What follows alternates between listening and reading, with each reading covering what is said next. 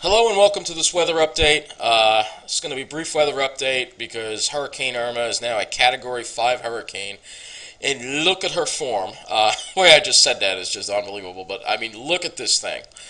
The eye it's just a perfect symmetry. The outflow is absolutely amazing. I mean, this is something that's not a common thing to see in nature for sure.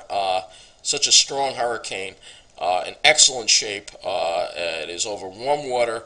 We're talking temperatures warm water in the mid 80s, and it is a beautiful looking hurricane, despite the fact that it is going to be a devastating hurricane. It looks like it's going to be affecting parts of the Leeward Islands, not all of them, but these right here. We're going to go right now to the hurricane advisory from the National Hurricane Center on Hurricane Irma. Irma is just looking just amazing in this visible satellite image. Just something. It is something to behold for sure. So we're going to go over the overview because Jose has just formed. Jose is a very weak tropical storm right now, but it could become something that will be a little more of an issue later on. And here's Hurricane Irma, Category 5, maximum sustained winds up to 185 miles an hour. That is really impressive. And this is a future area of disturbance that they are watching. So let's go ahead and click on Irma here and take a look at what we have here. So the forecast track still takes this thing toward Florida. It will be devastating. Hurricane warnings in effect for these Leeward Islands. Hurricane watches in effect for the Dominican Republic. Hurricane warning for Puerto Rico. Hurricane watches for the Bahamas. It's probably going to be all upgraded to hurricane warnings. And its movement is west at 14 miles an hour. Maximum sustained winds 185 miles an hour. Wrap your head around that. That is some really impressive wind speed for sure in this storm here.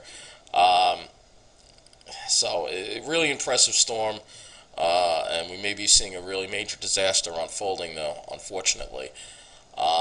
And next we're going to get to the models. Okay, so we're going to just briefly look at the GFS here, and you can see that it's still being steered toward Florida. It's going a little more east in this latest run, along the east coast of Florida, and then it would go into South Carolina and Georgia. And then there's Jose, which is going to kind of just meander around out there. So, Jose is going to react to what Irma is doing.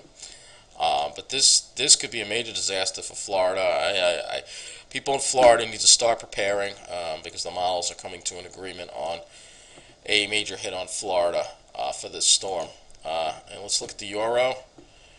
And the Euro, we only have out to, the Euro we have out now to the whole thing. So you can see the Euro pretty much rakes Florida, and the Euro's track's even worse because it keeps most of Florida in that northeast semicircle of the storm.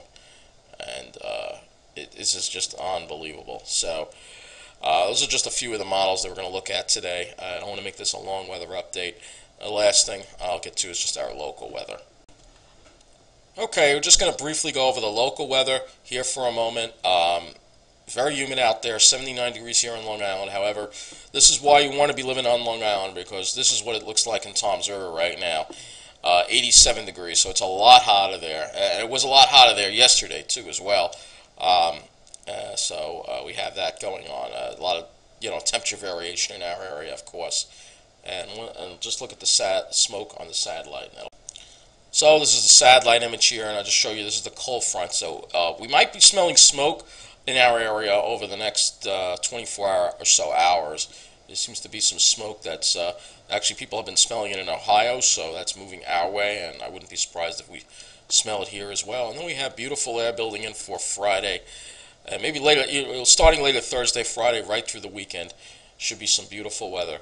Let's pray for the people in Florida in the path of this devastating Hurricane Irma, and continue to pray for the people in Houston and Texas that are still dealing with the aftermath of Hurricane Harvey.